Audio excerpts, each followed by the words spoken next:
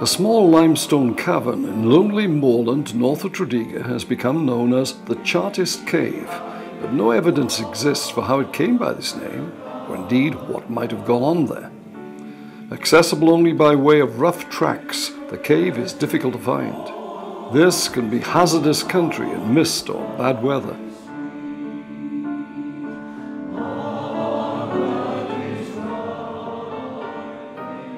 Those Chartists must have been fit. Quite a long way to come and store weapons, if that's true. Well, I've never believed those claims, Jane, because what an unlikely place to bring materials to make weapons up here, and indeed to store them. It was so far away from everywhere. Well, when you think it would have been a long walk for people carrying materials to make pikes, so I've never believed those claims on there. Were pikes ever made in this cave? Were they ever stored in this cave? I think that's highly unlikely. Something else went on here which gave the cave its name. So they're called the Chartist caves. Why would that be then? Well, we don't know. This is one of the great mysteries of the area, in fact. One of the very mysterious places. I mean, weapons were being stored under Zephaniah Williams's pub in Nantiglow, that is known. Pikes were being made in blacksmith shops around the Esk Valley area. So it's a mystery, one of the most mysterious places in the area. But something was discovered here back in 1970 that puts a light upon Chartism which may or may not be correct.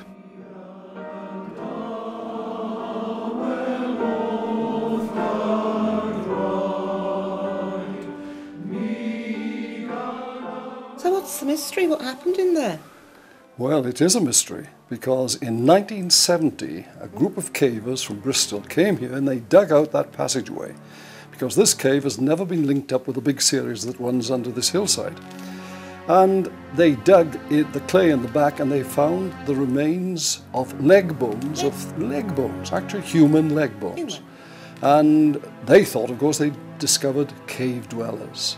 But they went to the police pathologist in Cardiff and he said no, he dated them approximately to the Chartist period, around about 1839-ish, that general period. And all those bones had been severed with a hand axe or a butcher's cleaver. In one case, the whole end of the bone had been cut away. So you're left with this strange mystery. Why are there bones in this cave? So I often wonder about this because it seems to me there are three reasons. One is they are of murder victims, which nothing at all to do with Chartism, nothing whatsoever, completely unrelated. Or the second one is, faintly possible, during the attack on Newport, people were mortally wounded, possibly. They died when they came back to their homes, and to stop recriminations against the families, their bodies were dismembered for easier carriage and brought up here and buried in this general area.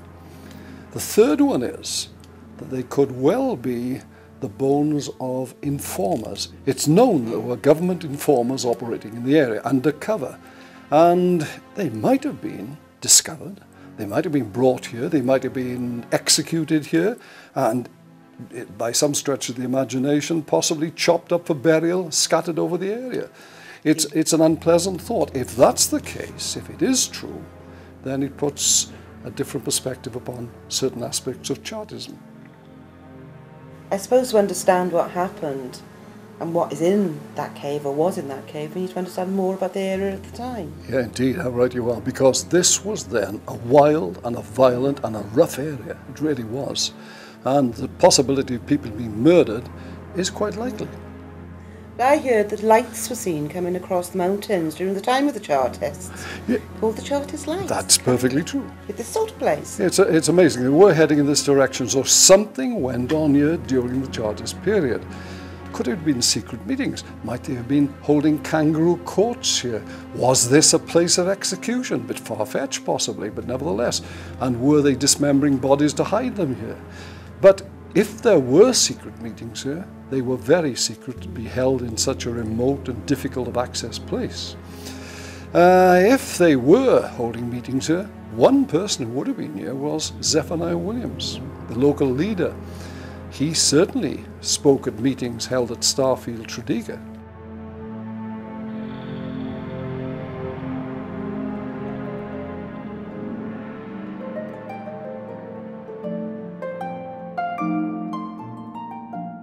What is now the Railway Tavern in Sahawi, Ralph, was once Sahawi House in which Daniel Gooch lived. So I understand, and what an eminent man he was to An come from such a incredible place. character. Absolutely. He started off here at 15 years of age, and very soon afterwards became, I understand, an eminent engineer. He became chairman of the Great Western Railway. He took over chairmanship and the running. He was, in fact, the latter day Richard Branson. Yeah, yes. He was an entrepreneur. But it doesn't his life here, his experiences here tell something about the violence that was endemic in this area? Oh, absolutely, absolutely. I mean, iron towns were notoriously sort of violent and lawless places at this period. And never more so, Peter, when on monthly paydays, the men seemed to crowd into taverns and very often stayed there until the money ran out. And of course that criminals came here to seek refuge. Is that because there was no law here? It was a lawless society, essentially lawless. And but in 1831, you know, Daniel Gooch, later to become a very eminent and respected businessman and entrepreneur, he was seized upon by a group of men from Ebervale and Nanticlow, Yes. and forced with his friends to march with them to join up with the Merthyr rioters. Right, from this actual place? From this place, from this area here. Yes. And I understand that he tracked down the road, Well, goaded along with sticks, with iron spikes. Spikes on the end. Yeah. But later on, not too soon afterwards, with the rioters dispersed and defeated, they came tracking back up Sahawi Hill, and Gooch and his friends had a revenge. How did they do that? Well, from this, so it's said, from this hill here, they pelted them with stones.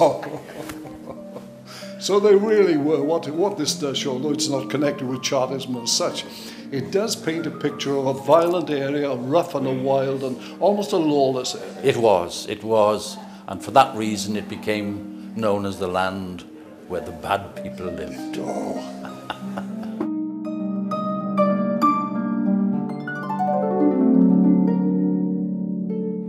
And this stone, the famous Sahawi stone, has always intrigued me, Jeff.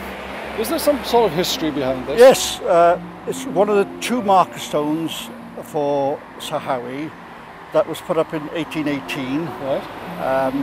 And people like Daniel Gooch, the engineer, would have known of it because he lived nearby. Yes, but of actually, the stone marks the acquisition by the Harford Ebervale Company of the Sky Ironworks. Right. And this inevitably led to a lot of bitter divisions between the people of Sahawi and Tredegar.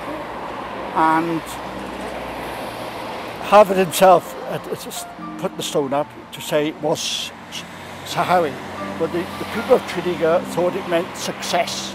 So inevitably the communities of Sahawi and Scova were divided from the people of Tredegar. Oh, of course. And this led to a certain amount of hostility, because later on, at the time of the Chartist protests in 1839, the people of Sahawi moved from here over to Zephaniah Williams in Nanticlow, which is two valleys to the east, rather than join their friends in Tredegar. So at the time of the protest in November 1839, the people marching to Newport would have passed this stone on the way down to Newport. So actually that stone could tell some stories. Oh, yes, if only yes. we could tap into it.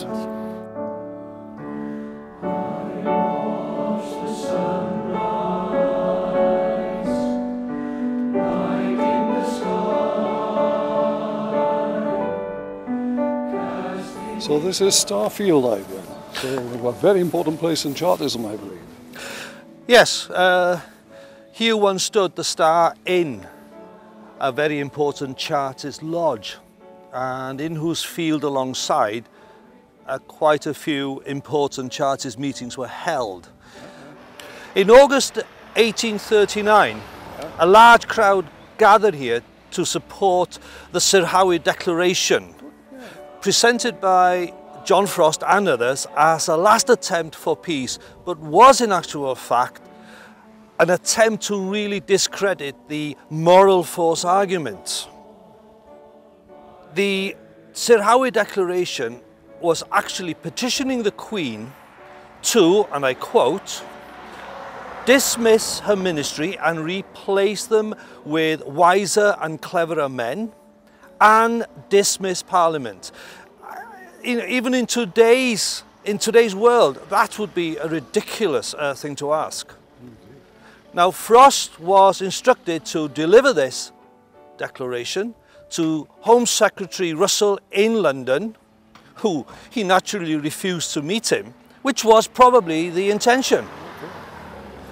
Because now they could argue that the moral argument wasn't going to work, and only physically violent action would bring about results. So here in Starfields, a British Revolution was more or less inevitable. So it's from here, Ivian, that the Sirhawi Chartists marched to Nantiglow to join Zephaniah Williams.